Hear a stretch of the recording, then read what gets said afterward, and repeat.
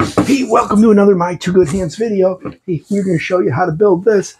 Pretty simple, kind of like our birdhouses. Go watch the other videos for the birdhouse. We got one with a tin roof, we got one with a wood roof. But hey, this is for feeding your squirrels in your yard. Stay tuned, watch the video. Easy how to.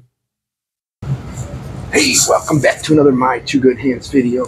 We're still working on yard projects. Remember, we made this great little birdhouse. You can go see the video. We made this one. We made one with a steel roof. There are two other videos on how to do that. So today, what are we going to do? We're going to build something similar to this. We're going to make a squirrel feeder where you put the piece of corn on here. We got our scrap of wood here, and we're going to get going. So what we're going to do is we're going to copy this piece, and we're going to make new sides and a new front. We're going to lay it all out, and you're going to see it here right now. Stay tuned. Don't forget to like and subscribe to My Two Good Hands. You'll get the videos on this, and there's a whole bunch of others out there. Use the Amazon links to shop, no matter what you buy, even if it's something else. If you come in on a link from this channel, it helps support the channel. We appreciate your help. Thanks. So the first thing we're going to start out with is the making the back piece. Flush it up here.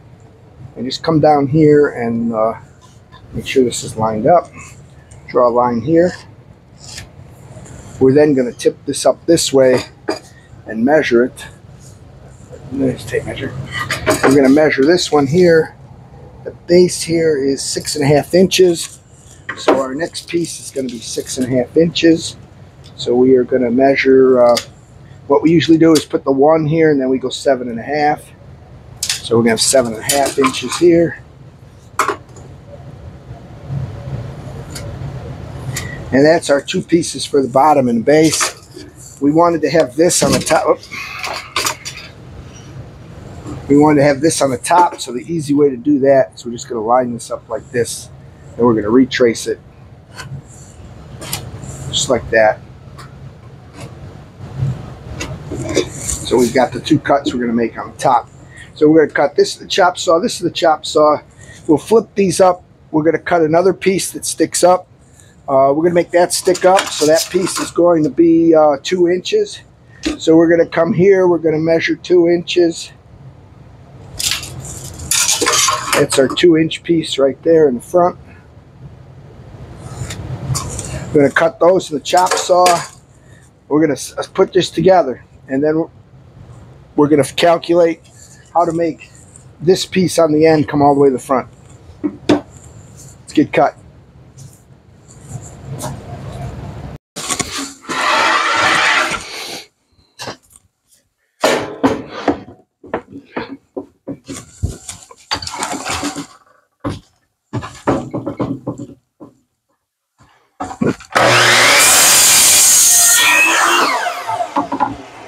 Set this piece aside for now.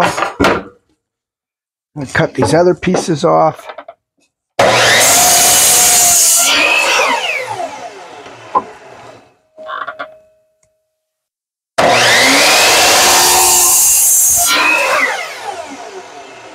There you go. Once you got these cut off, you want to figure out how long to make your side. You can stack these up. Doesn't matter how you stack them up, by the way. So you stack them up like that. Come in and measure this for the side plate. Side plate needs to be 8 inches long. So we're going to come over here, measure 8 inches.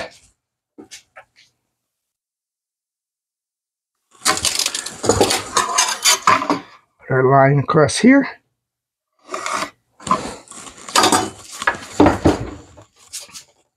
You're going to cut this.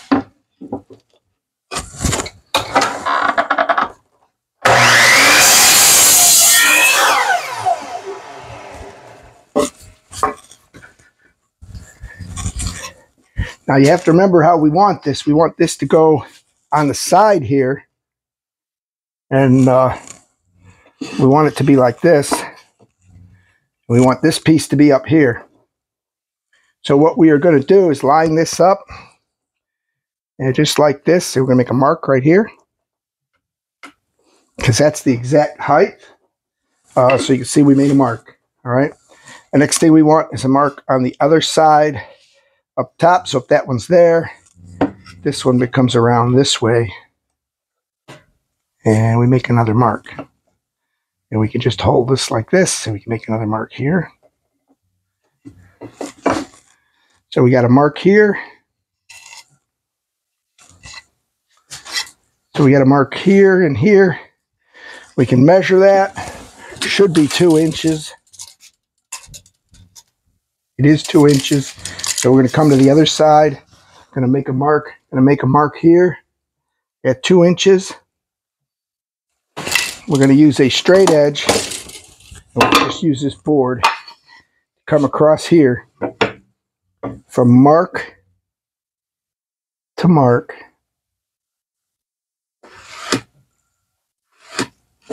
That's got our sides. So let's get you over to the bandsaw. We're going to cut these on our bandsaw. Our dust collection. The first cut's this long one.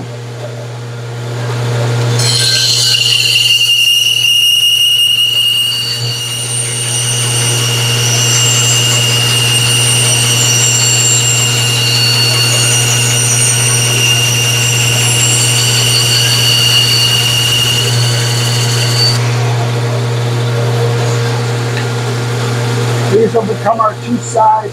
Got to do some edge rounding. We're going to cut this one.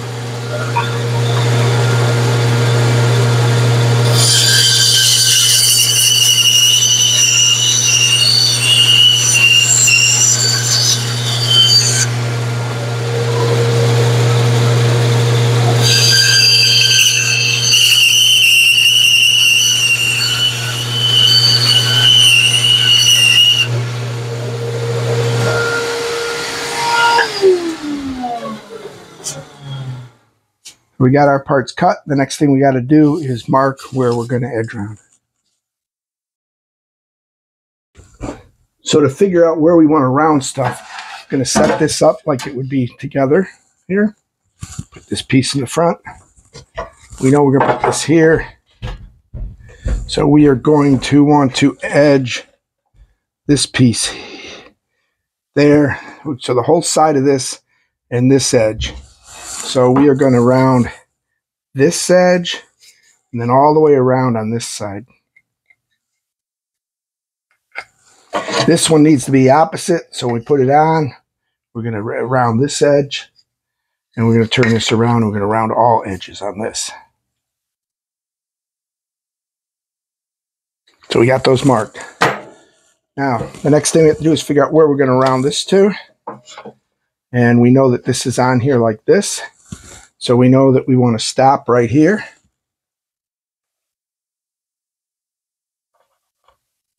And we turn it around, do the same thing on this side. So we're going to stop right here. Mark that on the other side. The other side here.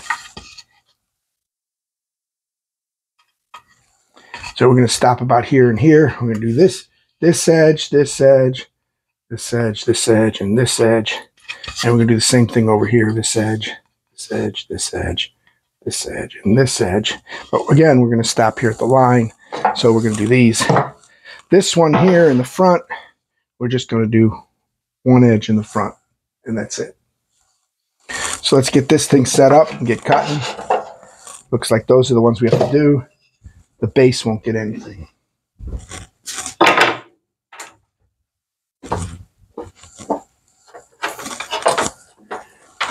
Then, okay, let's fire this thing up. Use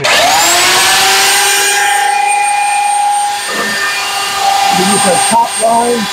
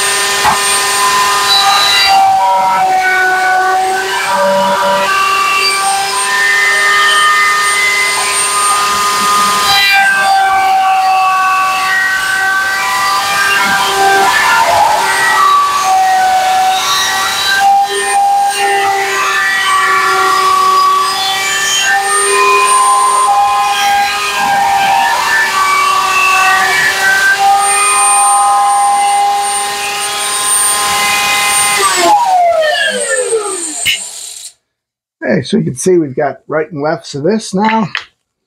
We've got a front, back. We're going to take a hand file and deburr some of this just a little bit, and then paint it. We got to file up the rack just to make sure we deburr some of this so it doesn't have any fuzzies on it.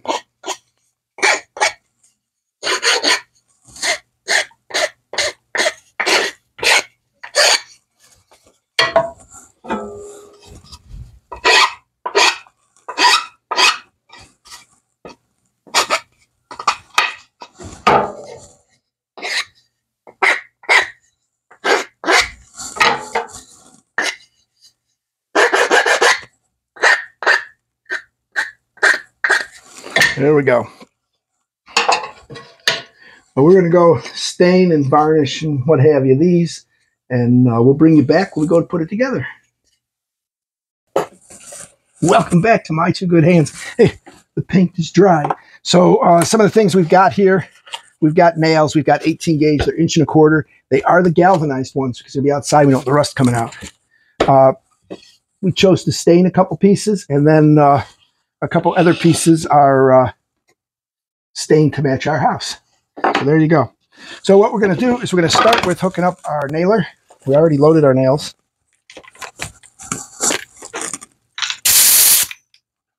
And you'll find that it really helped to have a C-clamp or a clamp. So we'll get one clamp off the wall. So what we're going to do is we're going to come in here. We're going to look at this. When you look at grain and the way you want it, never put the side up that's like this. You always want it like this. That's the way the water naturally drains. We're going to get our glue. A little glue on there. And then we are going to figure out which side of this we want facing. I'm going to do it this way. So we're going to put this on here like this. And then that's going to work like that. Okay. I'm going to open this up. I'm going to take this, just lay it on the table like this. Line it up.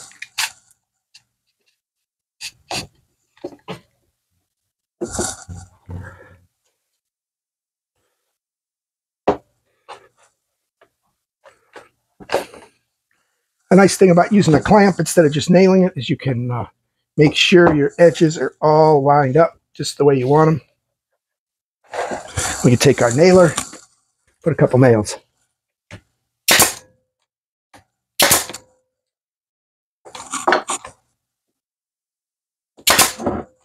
Once we get a couple nails there, we can go ahead and release the clamp and put a couple more nails in this surface here.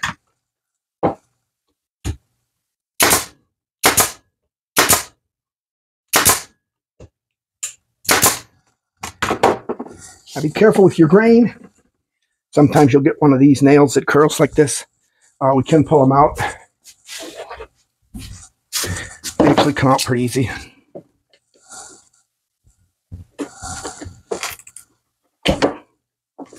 Just like that.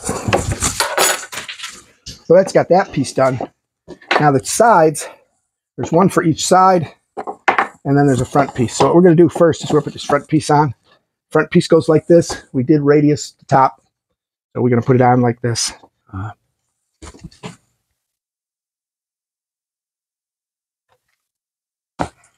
And when you get a small piece like this, you can just take it and line it up there. Make sure none of your fingers are in the way of your nails.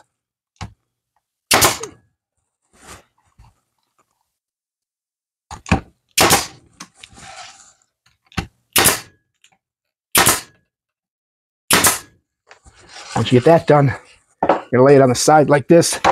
Look for the one with the two edges that fits. Line it up there. Put some glue.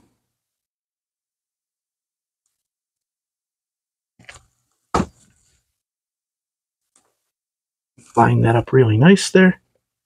In the front where you see it the most. In the back.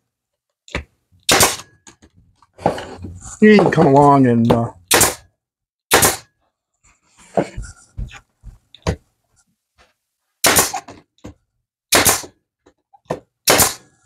Boom. We'll turn it over. Do the same thing on the other side. Make sure it fits okay.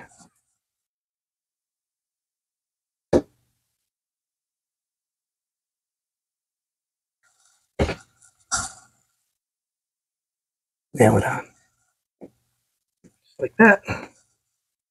We did this so any loose corn pieces will get caught.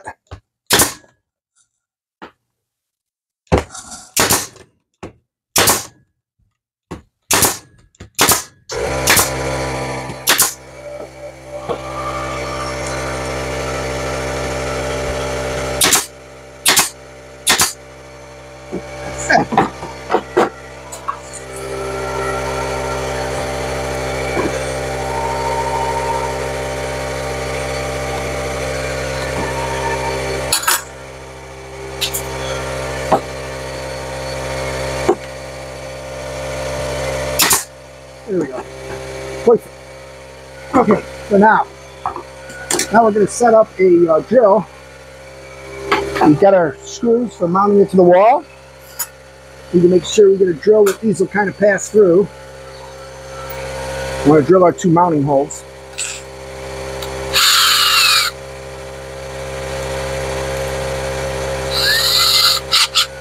We'll put one right up here in the center.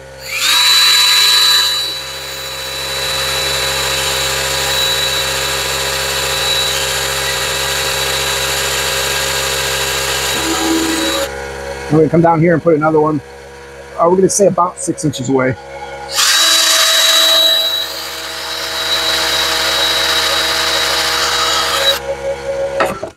Those will be for these screws for mounting it to the wall. And there you go. Mount it to the wall, mount it to the tree. We're going to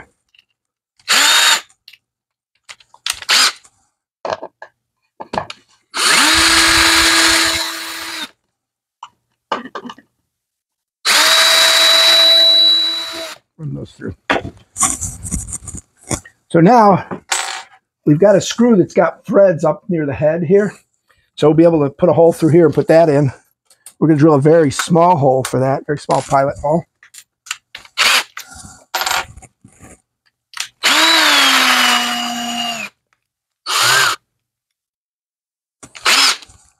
We'll come right in the center here, front to back and right to left.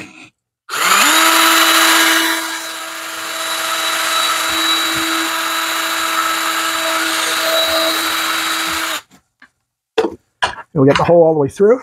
You can see it here. It will allow us to take our screwdriver and start this one in.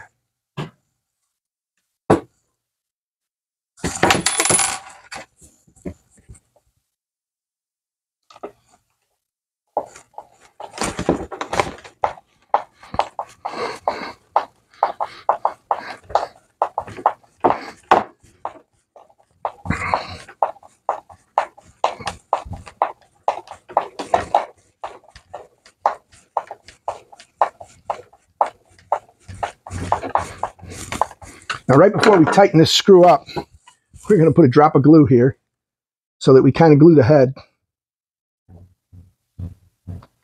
Oh, we thought we put a drop. There we go. So I put a little drop of glue here, and we can put this screw in. That way it won't want to come out. Then when you put your corn on for the squirrels, take it like this, turn it on the screw.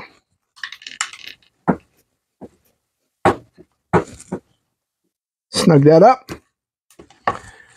There you go. So you can see we've got the corn on there. Way to mount it. Easy as pie. Just made it from some scraps of wood. We love the squirrels in the neighborhood, so hopefully you love yours, and this will help. You can see we even caught the loose kernels that fell off inside. So don't forget to like and subscribe to My Two Good Hands. Please use the video links below to shop. We'll put some links for some of the things we use. We'll put links for the nailers we use, that sort of thing. We appreciate all the support. Anything you buy through an Amazon link, even if it's something else for your house, I do get a little bit of commission on it, and it doesn't cost you anything. It helps support this channel. So please like and subscribe. We will catch you in the next video.